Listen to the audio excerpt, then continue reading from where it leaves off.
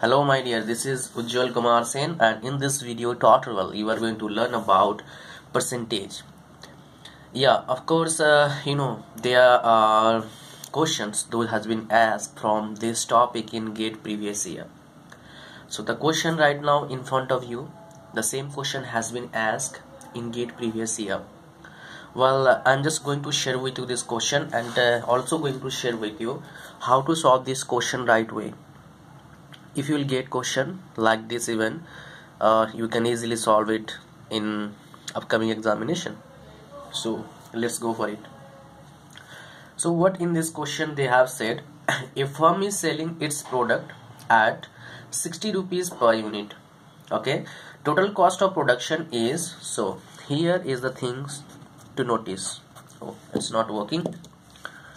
Total cost is equal to 100 rupees, but it's expenditure, right? And firm is earning profit 500 rupees. Okay, now it said later total cost increased by 30%. They are increasing its 30%. Okay, by what percentage selling price per unit should be increased to maintain the same profit percentage? Okay, that means they are telling that by what percentage we will increase its selling price. Okay, now one thing is not clear for us, that is total cost, total selling cost, right? How much rupees we are exactly selling the product. So it stated that 60 rupees per unit, right?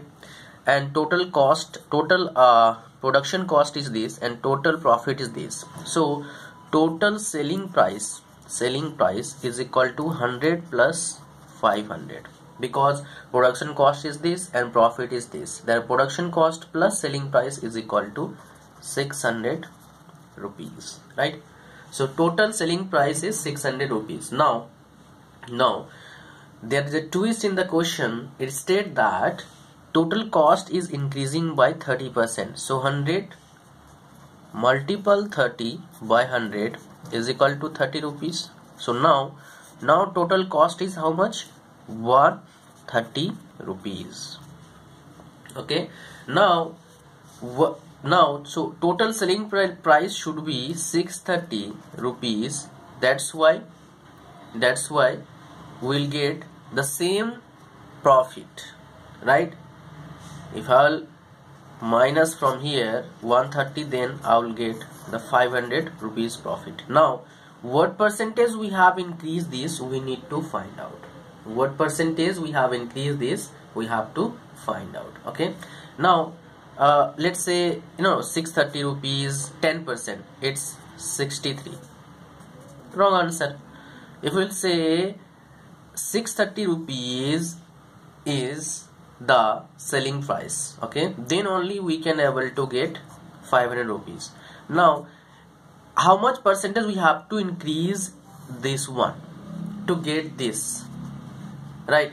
So 600, try 1 by 1, 10%, 10 by 100 is equal to 60 rupees. So 630, wrong answer. Definitely less than 10, less than 10. So there is one option, that is 5. So 600 multiple 5 by 100, so this cancel 30. Yeah, so now 600 plus 30 is equal to 630 rupees. What is the right answer here? 630. So by what percentage should we increase? That is 5%.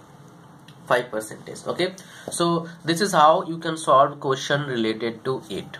Okay, now thing is that what you required, simple concept you required. If you go for market or you purchase something and you are having experience on it, you can easily find out answer of this question. And this type of question we have already solved in our earlier days, in maybe 9th class or 10th class. We have solved a lot of problems related to it.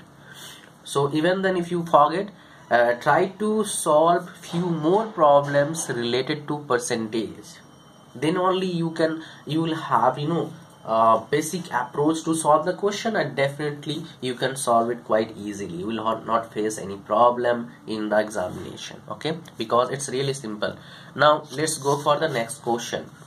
Well, let me share with you, this question is little bit different than the other one.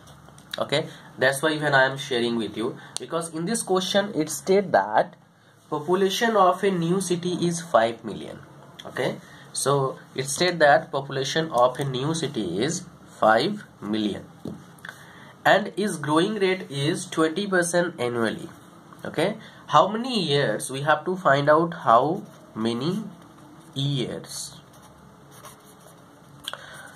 it take to double its growth rate, at its growth rate? That means how many years will it take to get the population of the city 10 million? Okay, now this is the question. Now if I will use the basic approach, then probably it will take time, lot of time we have to invest. So for this we are having a formula. In this formula, we can use this formula any type of problem like this. So in this formula, the formula is here, population, if we'll say population after t years, okay, is equal to P1 plus R rate by 100 whole to the power t.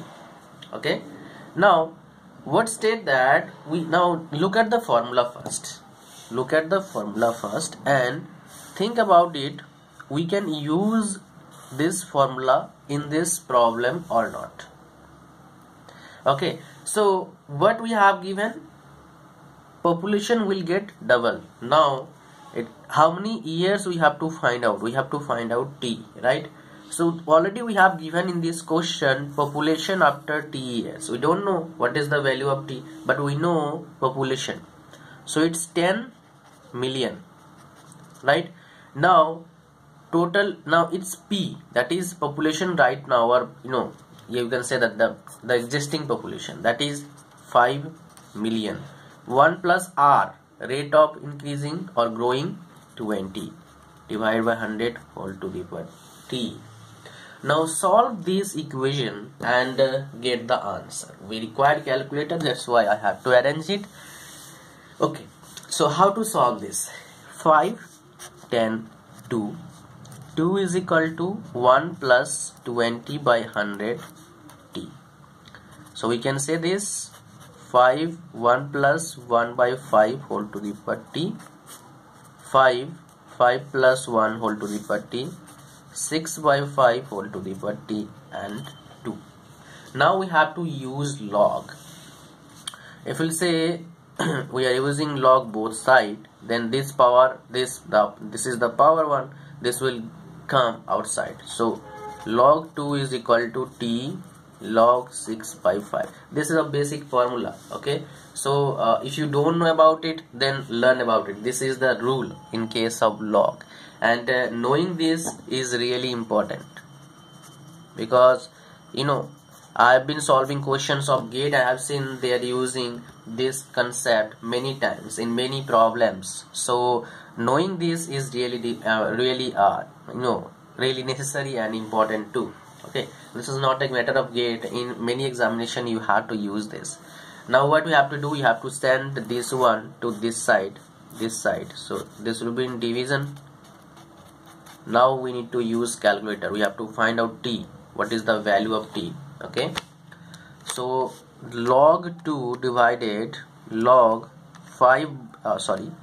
6 by 5 is equal to, it's 3.8017 years definitely. Okay, now look at the options we are having. We are having 4 options in front of you, and you can easily choose which one is the right option, that is D, right? So in this way you can solve problems related to percentage.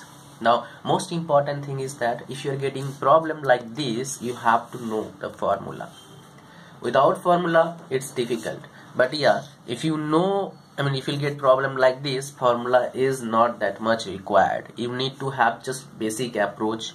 Now how to build a basic approach, how to have basic approach?